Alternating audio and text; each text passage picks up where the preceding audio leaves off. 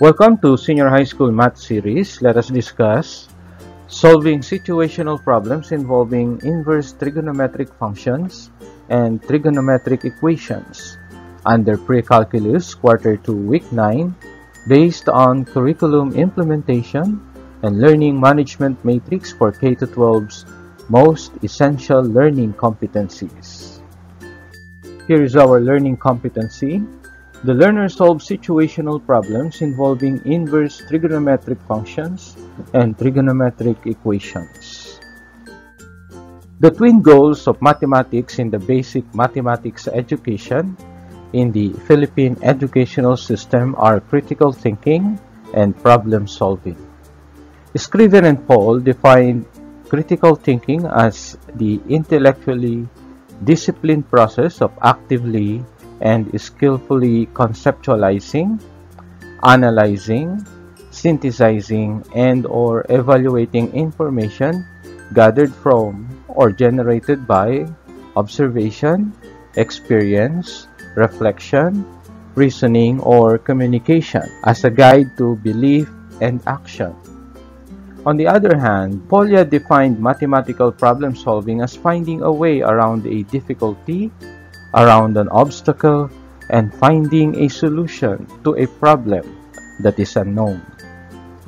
In this module, we will attempt to develop skills and processes such as computing and solving, visualizing and modeling, representing and applying by solving situational problems or real-life problems involving trigonometric equations and inverse trigonometric functions. Polya's four-step process in problem solving is used all over to aid students in problem solving, and these are: number 1, understand the problem. One must read the problem carefully and understand what needs to be solved. A common mistake among students is that they jump to a conclusion and try to solve problems without having read the whole problem. Once a problem is read, you will be able to list all the data involved in the problem and assign variable. Next is to devise a plan. Once you understood the problem and gathered all the information involved, you will come up with a way to solve the problem. Drawing a diagram and setting up an equation are ways that you can go about in solving your problem. There are times that the problem would require a known formula in solving for the unknown. Next is to carry out the plan. This is where you solve the equation you came up with in devising your plan. And lastly, look back. In problem solving, it is good to look back and check whether your answer makes sense. Make sure that the final answer is communicated properly with correct labeling. In trigonometry, students are introduced to a lot of formulas and relationships among functions. Getting familiarized with these formulas and relationships will be a big help in solving situational problems involving trigonometric equations and inverse trigonometric functions. Situational problems involving inverse trigonometric functions has an angle as its output. That angle satisfies a certain trigonometric expression, so when devising a plan to solve a problem, we can draw a right triangle that represents the data mentioned in the problem. In solving problems involving solutions of right triangles, we can use the concepts of angle of elevation and angle of depression. The concepts are used in situations when a person looks or observes an object that is either above or below the horizontal. The distance between the person and the object observed, or the angle that the line of sight of the observer makes with the horizontal, can be identified using some known information. When the object observed is above the horizontal plane, the angle between the line of sight from the eye to the object and the horizontal is called the angle of elevation. When the object observed is below the horizontal plane, the angle is called the angle of depression. When the triangle involved in a situational problem is not a right triangle, other trigonometric concepts may be used, or the situation is reduced to a right triangle situation, using diagrams and some algebraic manipulations. For oblique triangles, we use the laws of sines and cosines, solving algebraic equations using the properties of real numbers, and a good grasp or familiarization with the fundamental trigonometric identity and trigonometric formulas are also useful in solving situational problems in trigonometry.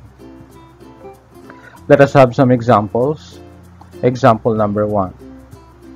A ladder is 6 meters long and reaches the wall at a point 5 meters from the ground. What angle does the ladder make with the wall? Here is our suggested solution. Let theta be the angle that the ladder makes with the wall. Drawing a diagram for the situation in the problem would be a great help in solving the problem. Assuming that the wall is perpendicular to the ground, the ladder forms a right triangle at its endpoint with the wall and the ground. If theta is the angle that the ladder makes with the wall, then the length of the ladder, that is 6 meters, is the hypotenuse of the right triangle formed, and the vertical distance from the ground to the tip of the ladder, that is 5 meters, is the side adjacent to theta. Using the definition of cosine function, we have cosine theta is equal to the adjacent side over the hypotenuse, so we have 5 over 6. We can get the value of theta by getting the arc cosine or inverse cosine function 5 over 6. Using your calculator, the angle is 33.56 degrees. Hence, the ladder makes an angle of 33.56 degrees with the wall. Let us have example number 2. The acceleration of a piston is given by A is equal to 5 times the quantity sine omega t plus cosine 2 omega t. At what positive values of omega t less than 2 pi does A equal 0? This is our suggested solution. Let omega t be the crank angle, that is the product of angular velocity and time in piston acceleration, and A be the acceleration of a piston. From the given formula, A is equal to 5 times sine omega t plus cosine 2 omega t. We substitute A equals 0. Then we have 0 is equal to 5 times the quantity sine omega t plus cosine 2 omega t. Dividing both sides by 5, we have 0 is equal to sine omega t plus cosine 2 omega t. Using the formula for cosine function twice an angle, that is cosine 2 theta is equal to 1 minus 2 sine squared theta. Then we have 0 is equal to sine omega t. Cosine 2 omega t will be 1 minus 2 sine squared omega t. We're writing the resulting equation. We have 2 sine squared omega t minus sine omega t minus 1 equals 0. Since we have a quadratic expression on the left-hand side, we can factor this as a product of two binomials in 2 sine omega t plus 1 times the quantity sine omega t minus 1 equals 0. To get the values of the angle, we equate each factor to 0. Then we have 2 sine omega t plus 1 equals 0.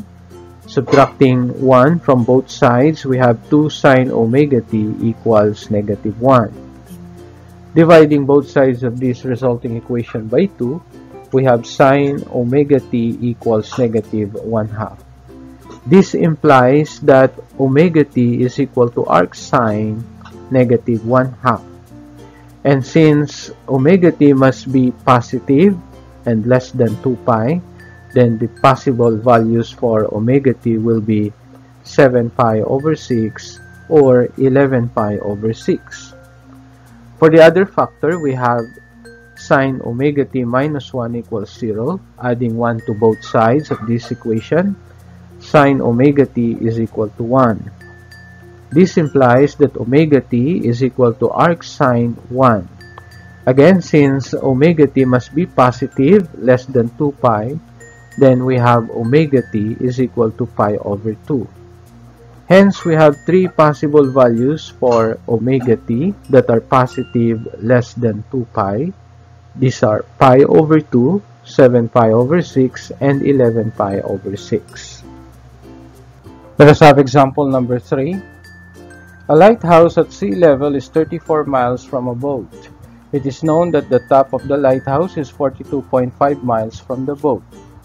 Find the angle of depression from the top of the lighthouse. Here is our suggested solution. Let theta be the angle of depression from the top of the lighthouse to the boat.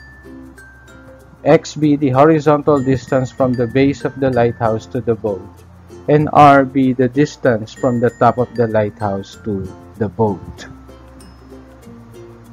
Since the horizontal on the ground and the horizontal to the top of the lighthouse are parallel, using Paik theorem, that is, if two parallel lines are cut by the transversal, alternate interior angles are congruent. Hence, we can form an imaginary right triangle such that the hypotenuse R is equal to 42.5 miles. The side adjacent to theta is 34 miles, that is equal to x. From the imaginary right triangle form, we can use the definition of cosine theta.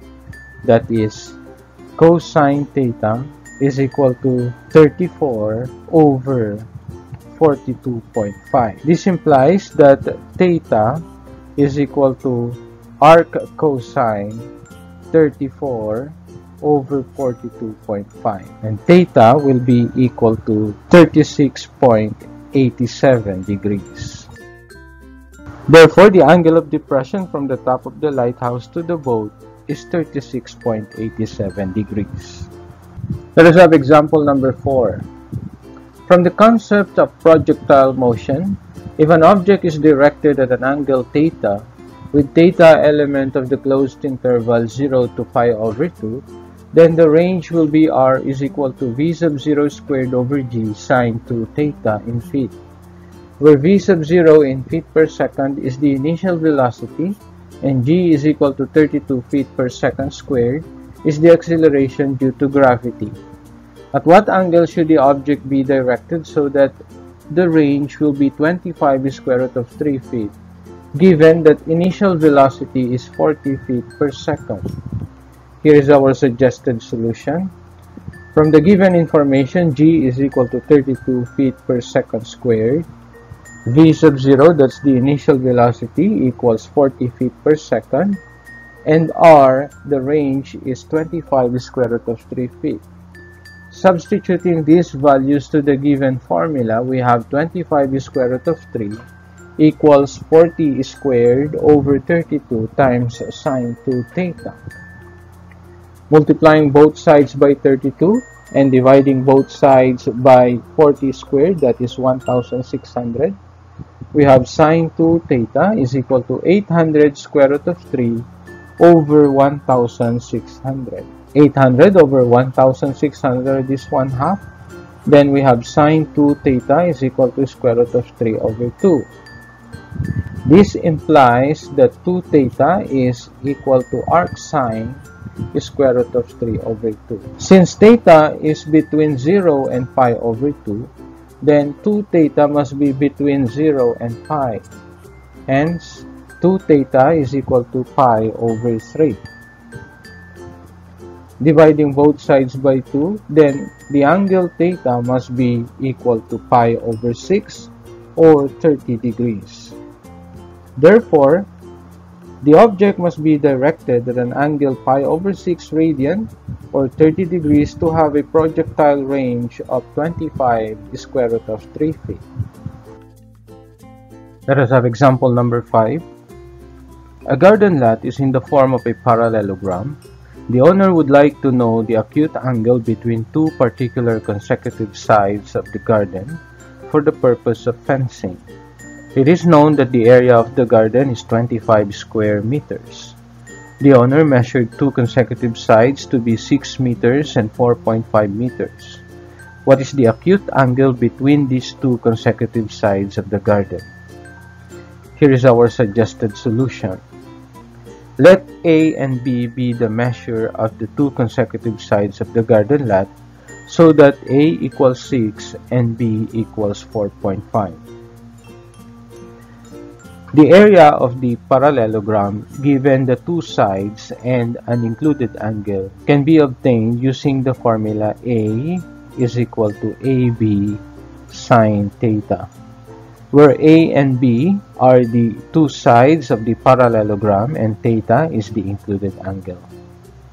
From the given information, area is equal to 25 square meters, so we can plug in the known values to this formula and we can find the acute angle between two consecutive sides. So we have 25 is equal to 6 times 4.5 sine theta. 6 times 4.5 is 27, so we have 25 is equal to 27 sine theta.